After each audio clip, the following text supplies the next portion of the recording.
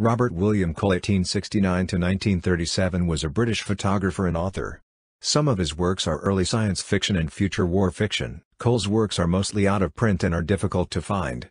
Copies can be found at the British Library, and two have been republished in scholarly editions. They include four novels: The Struggle for Empire, a story of the year 2236-1900. The expanding Anglo-Saxon Empire of Earth collides with a similar empire based on Kyrat, a planet of Sirius.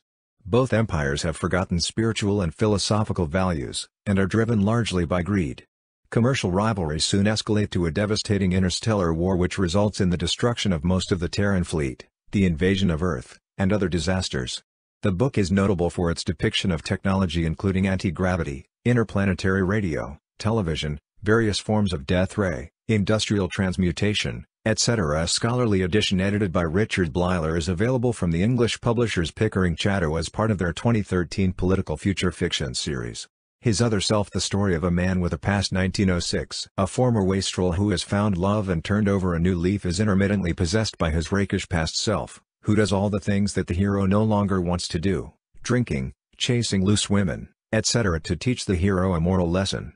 Eventually the hero is prepared to renounce his fiancée to ensure that her life will be happy, even if he is miserable. This proves that he is worthy of her, the haunting ends, and they marry. The Death Trap, 1907. Germany, France, and Russia go to war with Britain. The French under duress, the others willingly, destroy the British fleet, and invade southern England.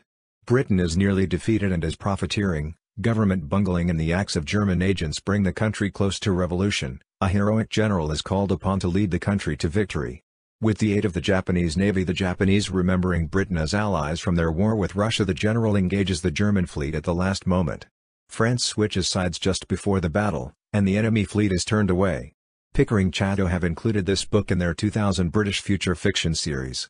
The Artificial Girl, 1908. A romantic comedy. A young man disguises himself as his sister and takes her place at a ladies' finishing school, in order to pursue the woman he loves.